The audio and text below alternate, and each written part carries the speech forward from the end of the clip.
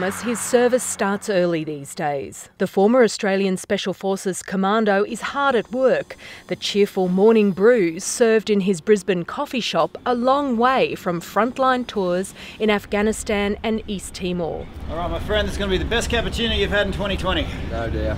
But the transition from elite fighter to a civilian on Civvy Street was far from smooth. When you're used to sort of doing stuff that takes all of you and then some and all of your team, you're interconnected with your team, you're interconnected with your team with a goal, and then to be completely removed from that, and it's just this air-grabbing limbo, and it's so hard because it's so easy, and you don't have that team around you. It's a legacy of struggle that's dogged Defence Forces the world over. Almost 1 in 2 veterans will have a diagnosable mental health condition within the first 5 years out of the military. So that's an incredibly high rate and really tells us that that period of transition is extremely difficult for people. It sparked the Gallipoli Medical Research Foundation's groundbreaking 6-year study on transition from service to civilian life, which was funded by RSL Queensland.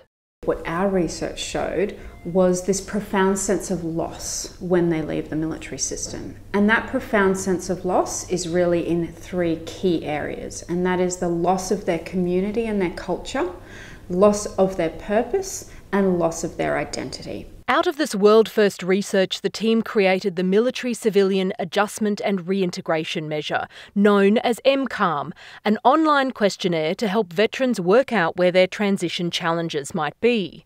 The web-based tool asks targeted questions about their psychological situation, attitudes to past service, military habits and social connections, creating a profile of need. They give a lot of themselves, and their families give a lot to protect our country and to serve the country. And so I think it's really important to support them where we can, to understand the impact of their service, the impact of the service on the families of those who serve, and to really, as a community, support and be there for them when they need us. The M-CARM survey can be taken by veterans at any stage, even if service was decades ago, and from any device anywhere in the country. The project has had international interest and the full backing of RSL Queensland. It's this investment into research projects such as the M-CARM, which allow us to understand veteran quality of life, where we can improve it as well, to ensure that we have a bright future and enduring legacy for veterans and their families. Tim believes the M-CARM could have saved him years of heartache. What this tool would have done was help break the isolation, and that's the first step in getting help.